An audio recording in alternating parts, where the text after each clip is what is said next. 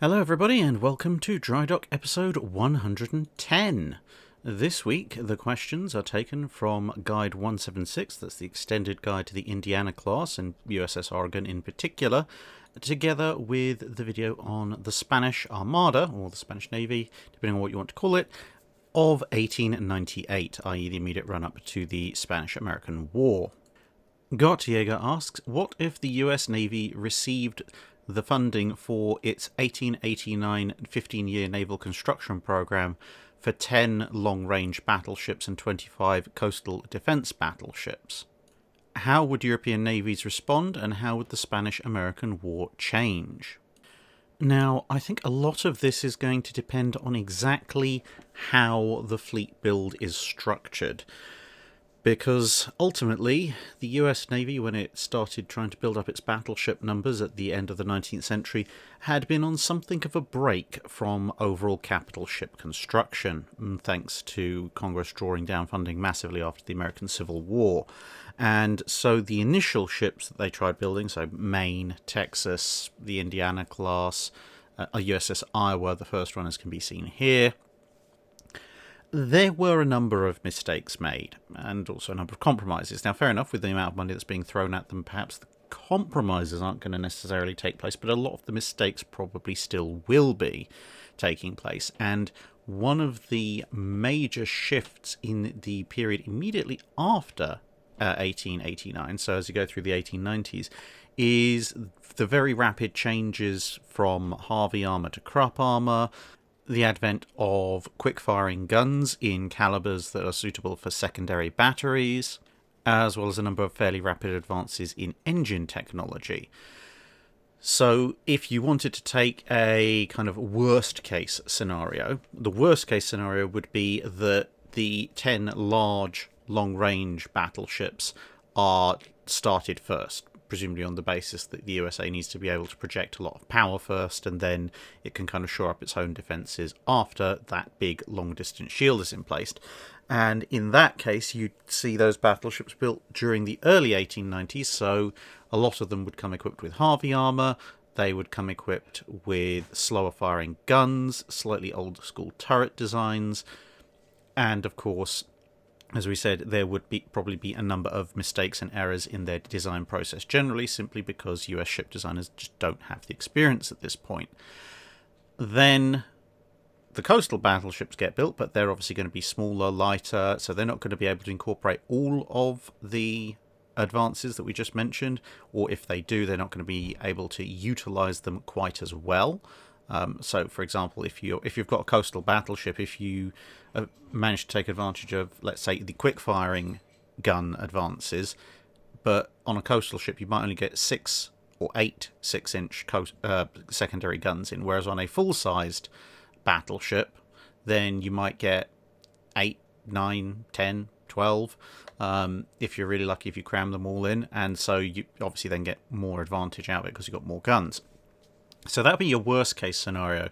Now, in either worst or best case scenario, the Spanish-American War it doesn't actually change too much, because the US forces they had, especially in the Caribbean and Atlantic theatres, were already more than sufficient. So the sort of the Cuban campaign and such probably doesn't change all that much.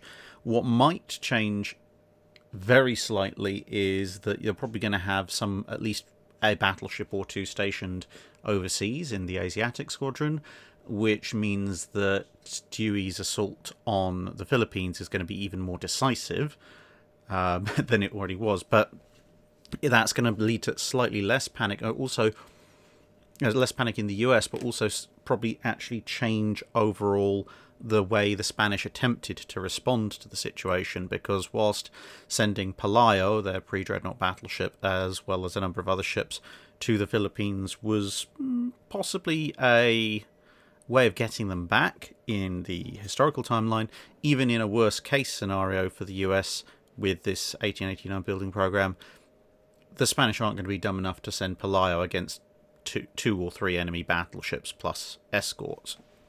So I suppose we probably wouldn't get Olympia because it wouldn't get such a standout role. Olympia would probably just end up being scrapped, which would be a bit of a pity. But that's the worst case scenario, where the biggest and nastiest ships get built first and then get left behind technologically speaking.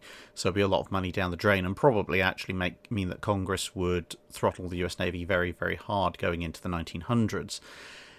The flip side is almost, it's literally completely the other way around. If the US starts with a slow build program of coastal battleships and starts to ramp it up. So given that they've got 25 to build, they maybe start off with the Indianas with maybe an extra hull or two. Take a look at those, okay, fix those issues, work on the next generation, and so on and so forth. And maybe they build 3 or 4 classes of coastal defense battleship, ordering them at the rate of maybe 4 or 5 per class. And building on those lessons, they would then, coincidentally, obviously they don't have foresight, they're not going to see this coming, but coincidentally it would mean that come the late 1890s then and the early 1900s, that's when you'd start to see the programs to lay down the sort of full range long distance battleships coming into play. And at that point you've got your Krupp armour, you've got your new turret layouts, you've got your quick firing guns, etc, etc, etc. And that would mean that between that and the experience of having churned out probably around 20 or so smaller battleships, the chances of then knocking the design out of the park for the long-range pre-dreadnoughts is probably actually going to be pretty high. I mean, you look at the ships the US was building historically. By the late 1890s, you're looking at the Illinois class. They're not actually half bad. A little bit slow, as pre-dreadnoughts go at 16 knots, but not awful. And then you then have the Maine class, which are built just after the Illinois. They're right at the turn of the century. And again, definitely not bad ships. In fact, the Maines kick the speed up to 18 knots, so they're pretty much bang on the money as far as decent solid pre-dreadnought designs go. And that's with considerably less building experience than they would have had if they'd gone down this potential route. And so what you probably would have seen is something superior to either of those classes being built coming out around about 1898, 1900. That would have actually put the US in fairly good stead. Hopefully the double stack turret options that they tried in a couple of their classes would have been tried and discarded in the coastal defense battleship classes, because they're just a bit silly, really. But yeah, you would have then seen 10 pretty modern pre-dreadnought battleships coming into service over the space of a few years in the early 1900s. Obviously, there is the slight downside that then Dreadnought's going to come along, and this theoretically much larger US fleet is going to be obsoleted, so they're going to have to go back to the drawing board again. But they're going to have an awful lot more shipbuilding design experience behind them, which means that in actual fact the South Carolinas might be started earlier. They may be the pinnacle of this 15-year building program, and B, they're probably also going to be slightly larger and therefore truly able to serve alongside the other dreadnoughts, as opposed to historically where they were kind of shuffled off mostly by the US Navy to serve with the rest of the pre-dreadnoughts. As far as the rest of the European navies responding, I think the one who's going to change the most is probably Germany. France doesn't really have that many interests in North America, so they're not particularly threatened by the whole thing, and given that the bulk of the construction is coastal battleships, they'll probably proceed with their rather meandering path on pre-dreadnought construction. The British are already churning out massive amounts of pre-dreadnoughts anyway, so they'll probably just look at their historical calculation of France and Russia and just scratch out one or the other and substitute in USA and keep on with the building as the US Navy comes up to preeminence in terms of size in the second tier of navies. The Germans are the ones who are most likely to change, because they obviously are also, by the late 1890s, looking to be an up-and-coming naval power. So if they're not just having to think about the Royal Navy, they're possibly having to think for overseas adventures of having to deal with the US Navy as well. That is probably going to prompt them to start building more ships and or faster. which, ironically enough, actually probably hurts Germany in the long run, much in the same way as it actually technically in some ways hurts the USA, because both navies would end up going on a massive building spree right about a few years before Dreadnought just rewrites the rulebook anyway. But it would actually end up placing both the US Navy and the German Navy in a better position to compete in the Dreadnought race, because, again, more ships means more design experience, it means more yards and more specialist infrastructure and industry, etc., all built up, ready to go, which means that the Dreadnought arms race would look a lot more interesting, assuming, of course, that Congress doesn't just decide to yank the rug out from under the US Navy again. Matthew Griffiths asks, what exactly is practical battle range during the Second World War for cruisers and destroyers? Now, many of you will have heard me use the term practical battle range at various points in various videos, and this is basically one of my little bugbears when it comes to people estimating how gunnery duels would pan out, and that is that you can make all sorts of fancy theories and statements about, oh, well, this gun can range out to this range, and this other gun can only range out so far, and therefore this ship can open fire when the enemy ship can't return fire. And sometimes that's true, but broadly speaking, it's not. And especially in World War II, it's definitely not. Usually the only times when it's actually true is either when you're talking about completely unequal contests like destroyer versus battleship, or if you're talking about ships where, for whatever reason, there's a specific and very deliberate limitation on one side's gunnery, such as, say, German guns having very minimal elevation at Jutland and immediately before things like Dogger Bank.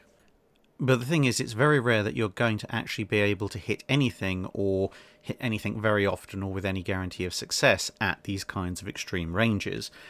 So, for example, people do like to make a big deal about sort of how far Yamato's guns could shoot, or how far Iowa's guns could shoot. And they're like, oh, well, we can engage at 35,000 yards. Yes, technically you can.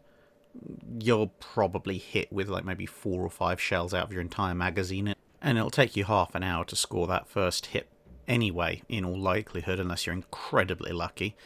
Plus, beyond a certain range, mathematically speaking, a fast ship that's steering by the light of your last salvo can just physically guarantee to avoid your shot, unless you happen to have Italian battleship levels of spread.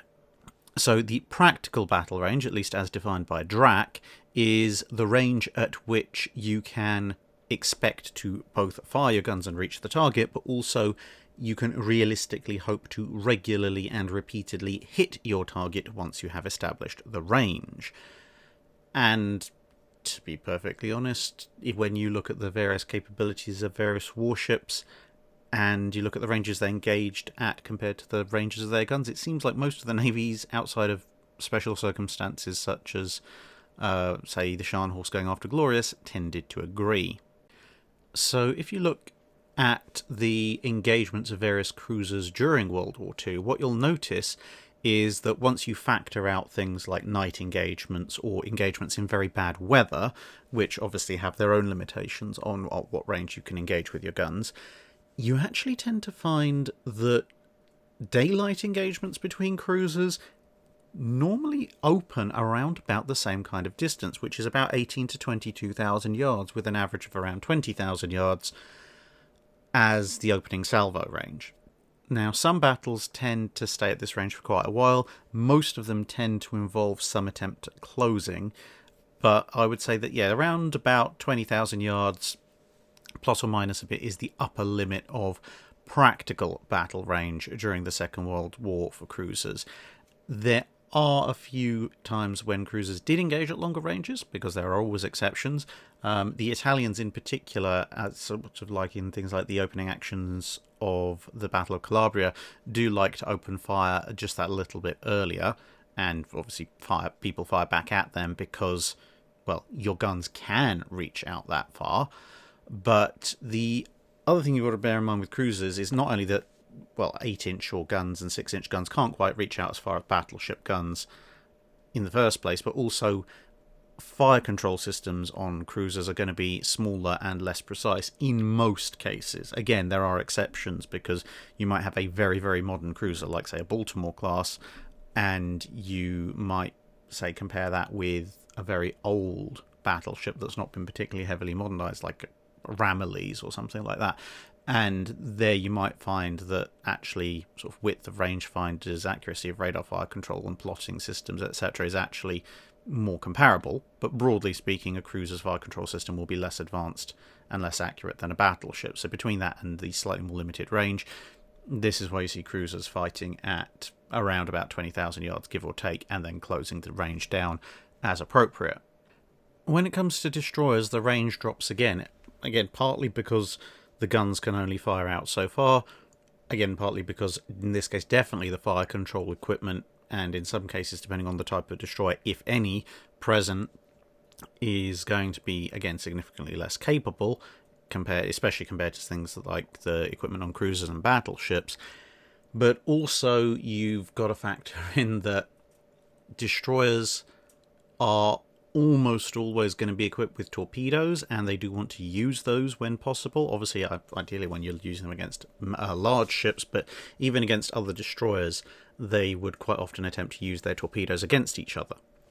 So this desire to get into torpedo range as quickly as possible, and ideally, if possible, engage with torpedoes before the other side spots you, did tend to dictate a lot of destroyer engagements anyway, and pure destroyer-on-destroyer engagements were somewhat rare in World War II compared to other actions, since, where possible, navies that could tended to send out light cruisers to support their destroyers, to give them that bit of extra punch, and destroyers were one of the primary types of vessel that would love to fight night actions, so again, that kind of mitigates on the range somewhat.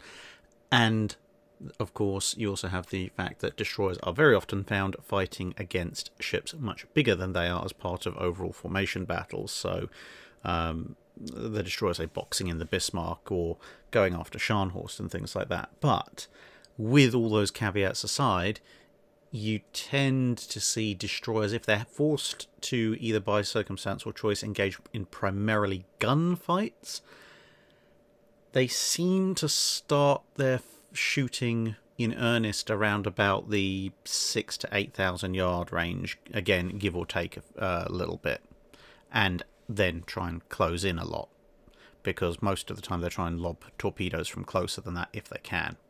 So yeah, if you're looking at the pure gunfighting, expect a sort of high 4-digit figure for range for destroyers as a practical battle range from which they'll close down.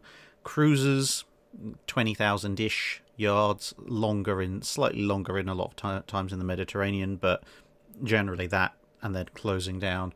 And then battleships, probably 24,000-ish yards, and then closing down. And once again, that doesn't mean there aren't exceptions to that case. It doesn't mean that hits didn't occur above those ranges. It just means that that's where the majority of the fighting and the majority of the hits were going to take place. And you'll find an awful lot more engagements that where shells were fired over those ranges where nothing much was accomplished, as compared to the very, very few where occasionally the odd shell would hit home. Pringles Gaming asks, 1920s US Navy versus 1920s Japanese Navy, who wins?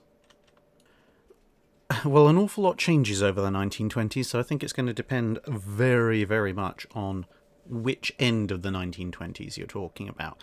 If it's the early 1920s, sort of maybe 1922 up to about 1924-ish, then I'm almost always going to have to give it to the US Navy straight off, because the US Navy at that point it doesn't have the world's greatest cruiser screen, but it has a cruiser screen of sorts. It has massive numbers of destroyers, and assuming that they can all drag themselves across the Pacific, in sheer capital ship terms, just sort of coming off the tail end of commissioning the Colorados, the US has all the standards, and in the very, very early part, when you're talking pre-Washington, a fair number of other earlier battleships as well, against which Japan has the 4 Congos, a little bit of a hodgepodge of late pre-dreadnoughts and early dreadnoughts, and then in terms of serious battle line units, they've got the Fusos and the Iseis. Maybe the Kawachis at that point, although they're really second line units at this stage. So they've only got 4 capital ships plus Nagato and Mutsu just. So yeah, they're so stupidly outnumbered that assuming they don't get something very, very lucky on the way in, the US fleet's just going to roll over them. However, weirdly enough, as you go through the 1920s and Japan starts to build up its cruiser and destroyer force much more considerably, and they start developing their whole Kantai-Kessen doctrine with the night actions and everything. At that point, in the sort of 1925 to December 31st, 1929, Japan's still not going to win the war. Overall, the US Navy and the USA has that huge crushing industrial advantage, and if the US decides to stick out the war, they will win. Admittedly, the USA is going through a bit of an isolationist phase, so depending on the circumstances of the war, the US could be brought to terms, but in that latter stage of the 1920s, I do think it's reasonably possible when you look at the early war performance of US lighter forces, cruisers and destroyers, etc., versus the Japanese. At that point, the idea of we're going to force our way through the US Navy's cruiser and destroyer screen and launch mass torpedo assaults on their battleships to whittle their numbers down enough for our capital ships to finish them off, that might actually work, at least for the first big battle. I'd actually put greater than even odds on the Japanese light units, and probably with the Congos accompanying, forcing their way through, getting some fairly nasty attacks on the US battle line in, and badly reducing the American fighting strength, which would then, in theory, possibly allow the Japanese to win the gunfight at the end of it. But, with that said, all that means is you've won one big battle. Yes, in an isolationist USA, that might get the US to come to terms with you, but you're not going to actually win a war that way. Because, as I said before, if the US decides to stick it out, they're just going to come back. And they're going to come back again, and they're going to come back again, and eventually you will die. The Rosabella Hotel and Convention Centre, so apparently we have talking hotels here now, asks, from what I have read about the Vizcaya and its associated class of armoured cruisers, it tells me that they could have been better able to stand and actually expected to do their job, that is to fight, if the armour had been reduced in thickness and made wider, or they'd reduced the main battery calibre and put in more guns with a higher fire rate. So yes, the Vizcaya class in a lot of ways embodies something of a dead end of thinking when it comes to armoured cruisers. It's really designed almost as a secondary line of battle vessel, which is why it's got this ridiculously thick armour to withstand very heavy incoming shot. It's got these very large guns, which the idea obviously in theory is that they should be able to damage battleships. And whilst this was for a short period seen as a secondary role of the armoured cruiser, it didn't really pan out to all that much, because it meant you had a smaller secondary battery. You couldn't fit as many main battery guns, whereas if you look at a number of contemporary armoured cruisers, they're able to fit 3 or 4 main battery guns, even if they're not in twin mounts fore and aft, to at least get some wing turrets in there. And of course the armour can be more distributed, because although this thing has this 10 to 12 inch thick belt of armour, as you can see it's so shallow that it doesn't actually protect the ammunition passages, it doesn't protect the majority of the machinery, and hitting it would actually be fairly impressive as in terms of a feat of gunnery. Now you can see from that midship section up there that there is actually substantial coal bunkers, and coal, roughly it was held that a foot of coal equaled an inch of armour, so they're not as completely virtually unprotected as they might appear just looking at the side profile. But, of course, you can't rely on that, because if your ship is steaming around, your coal levels are going to decrease, and even if you haven't massively decreased your coal levels, where exactly that coal has shifted from in terms of which bunkers have you emptied, which bunkers are partially empty, where in those bunkers has the coal been taken from, means that your overall theoretical protection is going to be completely incalculable at any given time. And if you're at the tail end of a long voyage, then your protection levels will have gone down substantially. Now, there is a certain amount of argument to be made that at the time that these ships were being designed, quick-firing technology hadn't really reached the sort of 7, 8, 9, 10, 11-inch guns world, and so you might think, well, having a few bigger guns, if they've got a similar rate of fire to these small guns, the individual hits will be slightly better off in terms of how much damage you do to the enemy, but at the same time, it imposes a significant weight penalty on your ship that reduces your armament elsewhere. Secondary battery, for instance. So I think if you were going to be designing these ships from the ground up again, assuming you're limited to approximately the same displacement, then yeah, I would probably thin the hull armour out quite significantly and spread it a bit more.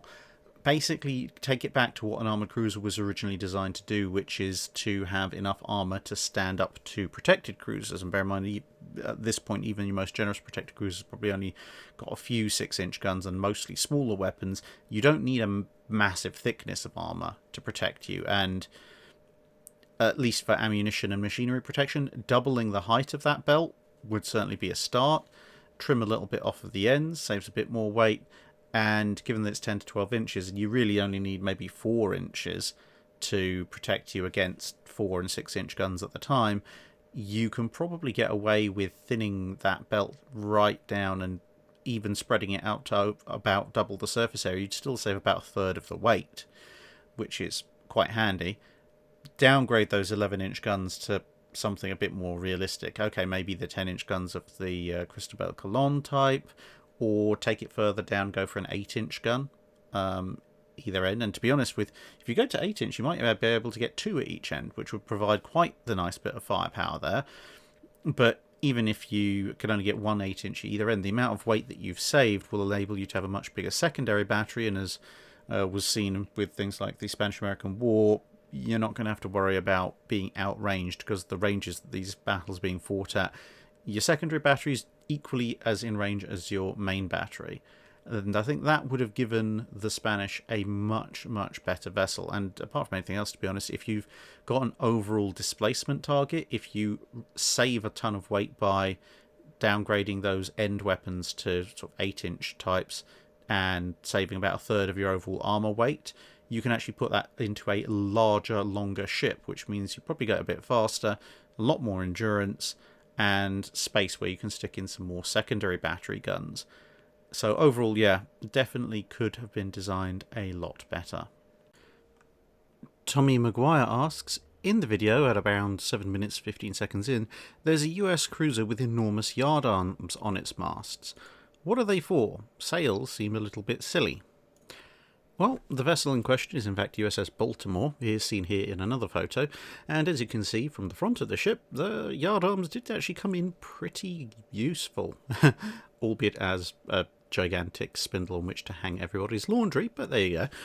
But in all seriousness, sails wouldn't actually be a terrible guess. Bearing in mind that Baltimore and its immediate predecessor USS Charleston were the first US cruisers not to have sails. Their respective immediate predecessors, the ABC cruisers Atlanta, Boston, and Chicago, they were all fully rigged for sail. Charleston and Baltimore being the first 2 US cruisers, as we said, that weren't, but the yardarm, as you can see, is still there and quite substantial. Now, there's a number of reasons for still retaining the yardarm.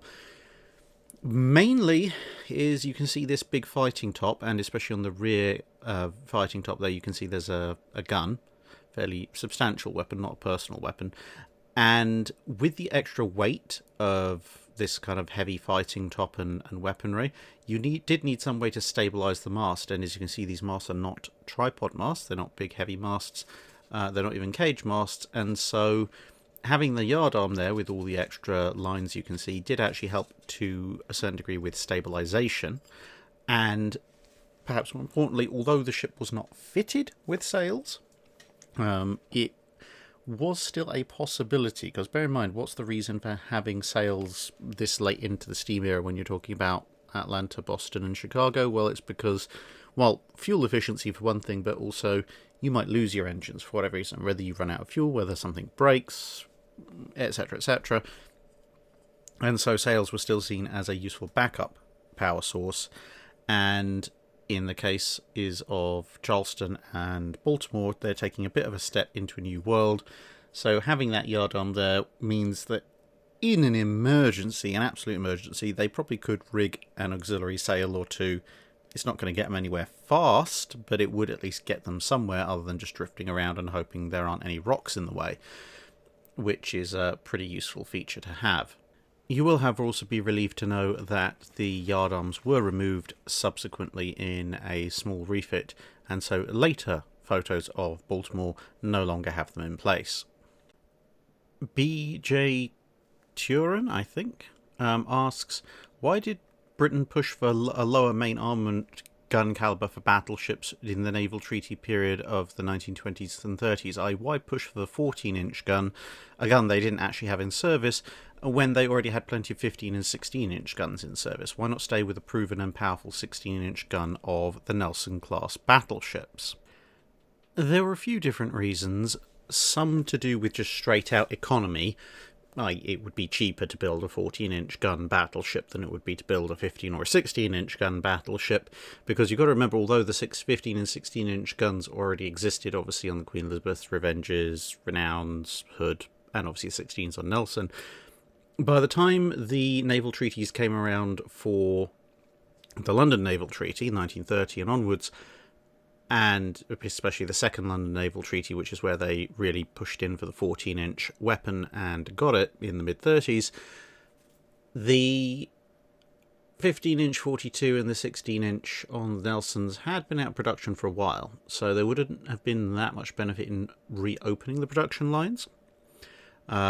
They were actually at points even pushing for 12-inch armament, although quite how seriously they were taking it and how much that was maybe just a bargaining position to go sort of, if we ask for 12 when the limit is 16, then maybe everyone will compromise in 14, and that's roughly what we want. It depends who you ask as to where that 12-inch proposal sits on the spectrum of plausibility, because, I mean, apart from anything else, it's within Britain itself, it's not entirely certain. That the Admiralty was not so much in favour of it. The politicians, obviously, being able to build much smaller 12-inch gunships, are somewhat more in favour of it. But anyway, the other reason, which was sort of predominated on this, was a recognition of what you could do with the 35,000-ton limit. Because when you had things like Nelson, Colorado, and Nagato, they'd all been built in an era where you didn't have to worry that much about air attack. You had some worry about torpedoes, but not as much as by the 1930s. And so on 35,000 tons, you could fit 16-inch guns, relatively decent armour against 16-inch guns if you really put your back into it. And bearing in mind also that speed at the time called for a ship capable of 21 to the low 20s of knots. So Colorado's 21, Nelson's 23, Nagato's 25, 26. And obviously that requires less engine space. By the time of the mid-1930s, everyone's looking at faster battleships, so 28 knots roughly for the average treaty battleship. That requires, even with the advances in machinery, that requires more machinery, more boilers, and a longer hull form, which means a bigger hull, more displacement. And you've now got to worry quite seriously about torpedoes. Torpedoes have gotten bigger and better, so you've got to have more displacement put towards your torpedo defense.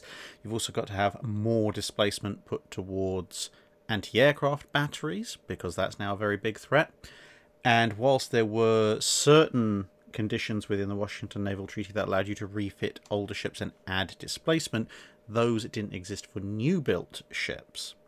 So if you compare building the Nelson, which just about managed to get inside the 35,000-ton treaty limit for the British, since they're the ones who proposed this 14-inch gun, now you imagine trying to build the same ship, but it's now got to be 5 knots faster. It's got to have a whole new suite of guns, namely the light to medium caliber anti-aircraft weapons. The secondary battery, which in Nelson was 6-inch twins, is now going to have to be dual purpose, and dual purpose guns carry a weight penalty. You've got to improve the torpedo defences, etc. And somehow you've got to do all this without increasing the displacement. It's not going to work. So the other big driver was basically the Admiralty's designers sat down and they actually calculated that with the new demands on various bits and pieces of the ship's design and displacement allocation, you could build a balanced ship that had decent torpedo protection, decent anti-aircraft protection, decent speed, and was armoured against its own guns on 35,000 tons if those main guns were 14-inch.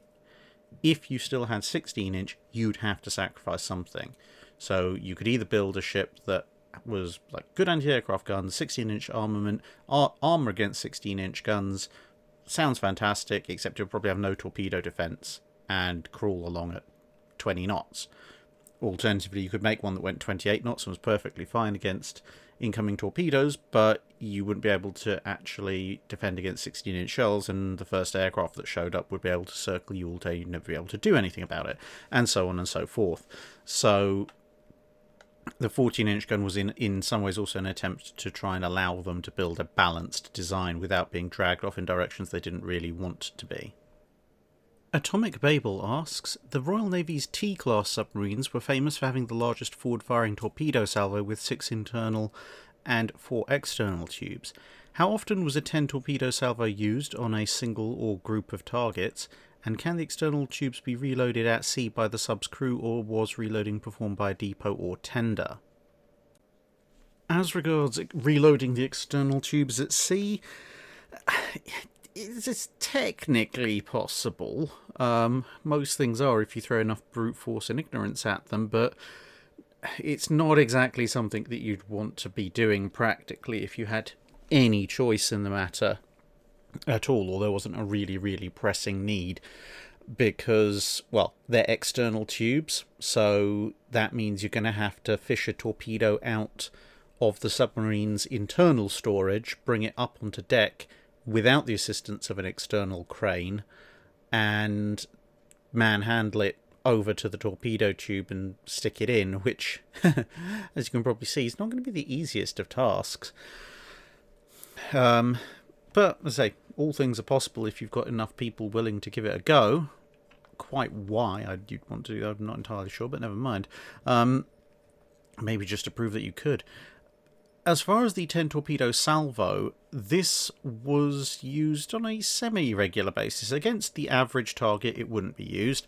Against even a particularly important single target, you'd prefer to just use the 6 tubes. Because, to be honest, if you're firing 6 torpedoes on a target solution, if you're going to miss with 6, chances are your calculation's so badly off you'll miss with 10 anyway.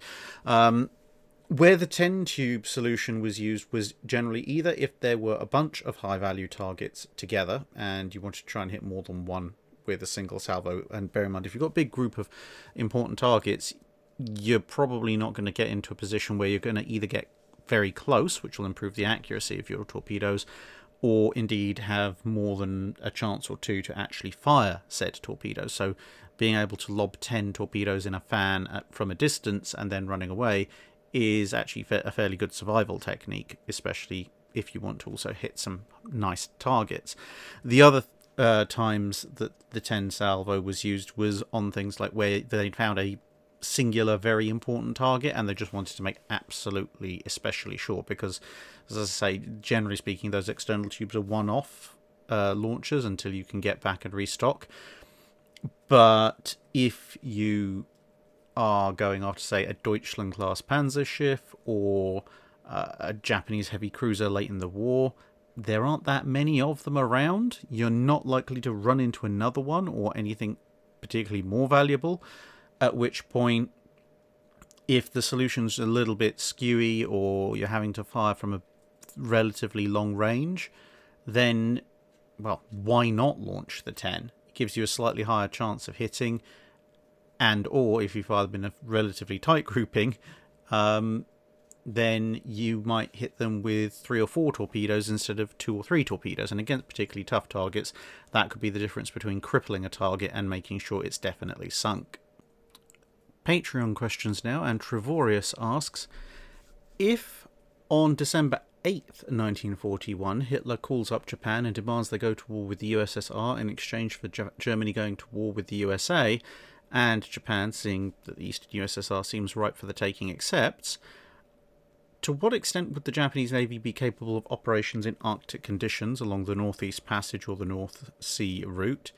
B, given their commitments elsewhere, what could the Japanese Navy have reasonably spared in 1942 to prevent convoys from getting to Russia? And C, could the Japanese Navy have succeeded in blockading Russia from Allied supplies, thus possibly giving Germany the win in Europe, or at least until atomic weapons are developed? So the Japanese Navy is never going to be operating large elements as part of an Axis force over in the North Sea, Arctic Ocean, over on the western side of things. Apart from the fact they'd have to get past Britain, and I'm sure the Atlantic portion of the USN as well, in order to even physically get there. The other problem that they would have is Germany had to scrape and scrimp to get enough fuel for the ships that it had in Norway, regardless, by the mid-war period. So adding in a bunch of additional fuel-guzzling vessels, it's not going to help matters all that much. And if there's one thing they're not doing, they're not bringing their own fuel with them. Certainly not more than whatever's left in their tanks when they show up. I mean, Japan itself is short on fuel as well. So that side of things, I think, is pretty much ruled out. So they're not going to be blockading Russia anytime soon. Could they have spared anything in 42 to prevent convoys getting to Russia? Well, the Americans were running convoys to the eastern side of Russia up until they got involved in the war with Japan. And to a certain extent, even after that, certain heavily escorted convoys at various points were actually still run, albeit obviously not immediately. And with Japanese aircraft having such a long range, they probably could have interdicted that convoy route if it had continued for whatever reason with long-range naval aircraft like G3Ms and G4Ms, etc. Because the US isn't going to be sending a carrier, even if a carrier could operate in the high Arctic, in the Northwest Pacific, and so they'd be pretty much unopposed. In a lot of ways, it would be kind of like the Luftwaffe having a go at the Arctic convoys over in the West. As far as Japanese ships being capable of operations in Arctic conditions, it depends what ships. I think the Fourth Fleet incident and the Tomoruzu incident rather wonderfully underlines exactly how vulnerable Japanese ships were to stability issues. Now, okay, they reinforced, rebuilt, and lightened those ships, but that meant that those ships were now just about suitable for operations in the regular Pacific Ocean. If you want to factor in dozens of tons, if not more, hundreds of tons of ice building up high on the ships as well, and then chuck in Arctic storms, there's not going to be a lot of the more recent stuff that the Japanese have built that's going to be able to take it.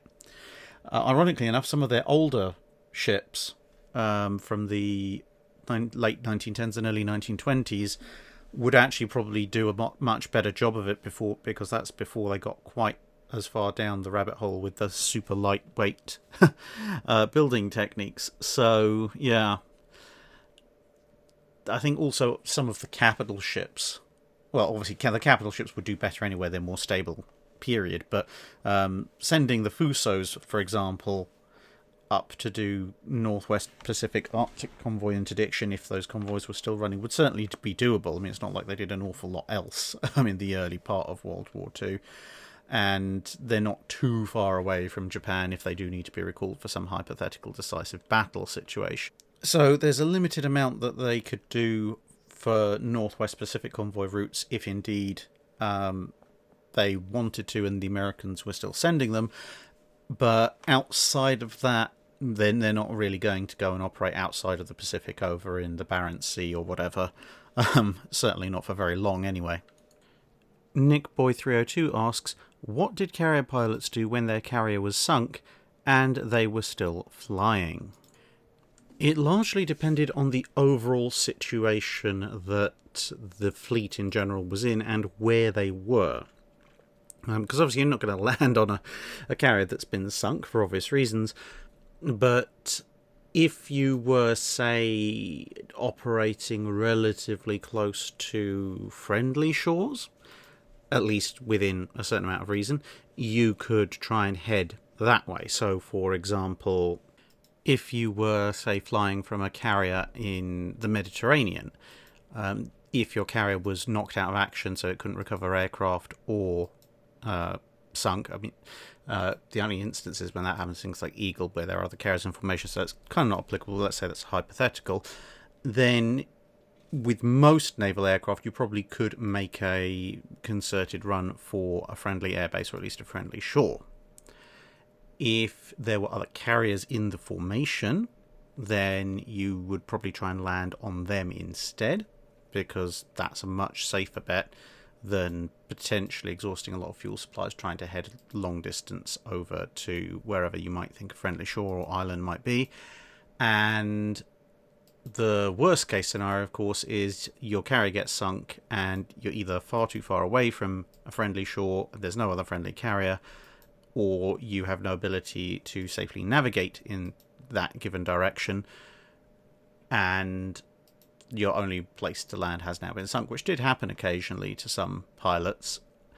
And in that case, what you would try and do is orbit the area for as long as possible, for two reasons. One, if your ship's gone down or is in the process of going down, if you're circling above it, then in theory, if there are friendly ships nearby that can try and help the survivors, then you can try and radio them and you can see them coming and they can see where you're circling.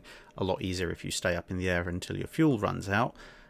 Secondly, it also means that you stay in the air as long as possible, and as we've said before, when it comes to survival at sea, every minute you spend away from the water is another minute longer when you're in the water, that someone has time to come and rescue you. So if your aircraft, say, has an hour's fuel left, then that's another hour that you get, because if you were, obviously you don't know, but let's say you would slip away from hypothermia 12 hours after you enter the water, then if you stay orbiting in the air, then that means for an hour before your plane runs out of fuel, then you have 13 hours for your rescuers to try and come and find you, as opposed to 12. So that's all good. And yeah, you can signal rescuers yourselves, but this is basically what you do. And then eventually you would try and ditch, and hopefully there would be some rescuers nearby. At least one Japanese carrier's pilots ended up in this situation, and they ended up just circling and then eventually ditching near some destroyers that had come to try and assist the survivors of the carrier itself. And of course, if your plane is as empty as possible, bearing in mind that fuel does weigh a fair amount, then the lighter the plane, the lighter the landing, and also the lighter the plane and the less damage you take on landing, the fractionally higher chances there are of the aircraft staying afloat for a certain amount of time. Now, some aircraft were actually deliberately designed to float, or at least stay afloat for a reasonable amount of time before sinking, specifically to help with survival, but even heavier aircraft, you want it to stay afloat as long as possible, even if it's just staying afloat 10-15 seconds longer so you can get out, even if it's not going to act as a very oddly shaped boat for you. Vinve asks, when the Royal Navy acquired French and Spanish ships during the Napoleonic Wars and took them into service, did this create any logistical problems?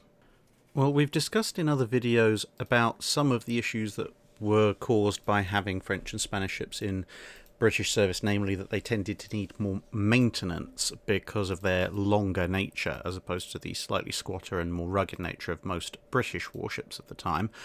But whilst expensive, that's not necessarily a logistical problem for the fleet, unless the fleet has been out for quite a while or run into a severe storm and it's having to ditch some of its foreign-built ships back to port to make good damage that the other ships haven't taken. But such a clear delineation would usually be quite rare, because obviously wooden ships decay over time anyway, so let's say a French 80 gunner that's been in dock 6 months ago will probably ride out a storm better than a British 74 gunner that's last seen a dock half a decade previously. So that much is not so much of a problem, except to say on very long voyages. The single biggest logistical issue would actually be more to do with the guns, because the French used 36-pounder. Everyone kind of used 24-pounders, and smaller guns are kind of all over the place. But yeah, the heavier end of things, when the Royal Navy is using a 32-pounder, the French is using a 36-pounder, which is a French 36-pounder, so it's not 36 British pounds, it's actually just over 38 British pounds, but never mind. And the Spanish, obviously, with their own weights and measure system, using slightly different guns again at the upper end. That could cause some logistical problems, because it would mean that you'd have to manufacture different ammunition if you wanted to keep those guns on the ship, or you'd have to replace those guns, and obviously guns are relatively valuable things, and relatively, certainly at the upper end, relatively powerful things, so you wouldn't necessarily be too keen on stripping the ship completely of its main guns and then having to pay for replacements, 32-pounders to be put in. But with the, should we say, somewhat generous ammunition tolerances for the time, it wasn't unheard of for a captured ship to keep its non-standard weight guns, because you might find that you could make do.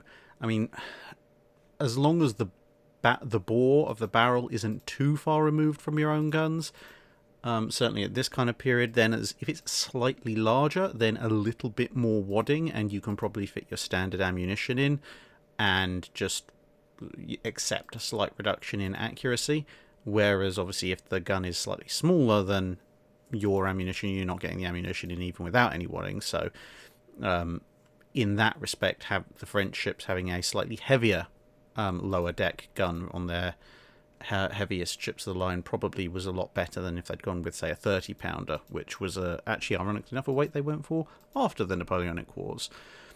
So yeah, some potentials for logistical problems, but not a massive amount, and certainly nothing compared to what you'd expect when you get into the age of steam and steel, because ultimately sails are sails, ropes are ropes, masts are masts, albeit they could be made up of various different woods and compounds or single pole masts.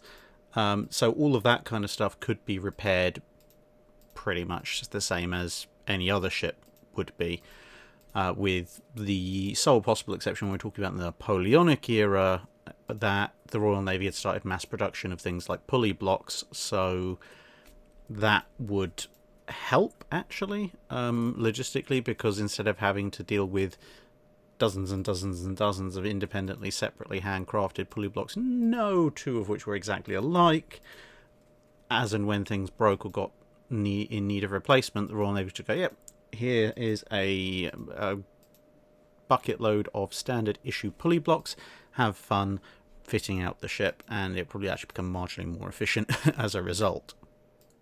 Matt Blom asks, within the development of various metal warship armour types, which was the most revolutionary step between the current standard armour and the next step up? I would say it's actually probably the development of Harvey steel armour. The single greatest leap in terms of individual leaps of protection was from compound armour to nickel steel armour. However, the time between nickel steel armour being developed as a suitable replacement for compound armour and then the Harvey nickel steel armour being developed was actually relatively short, so there's a relatively short window with relatively few ships which actually just went with nickel steel armour. There are a few, but broadly speaking, the leap from compound armour actually in a lot of designs goes from compound straight to Harvey. And so this is probably the single most revolutionary leap, because if you look at least in terms of main battleship classes, the Royal Navy, for example, goes from using 18 inches of compound armour on the Royal Sovereigns to the next big class of battleship. There's a tiny Centurion class and a one-off renown in the middle, but basically when they get to the Majestics, which is the next big class of frontline battleships, they go to Harvey armour, and suddenly the armour thickness is halved.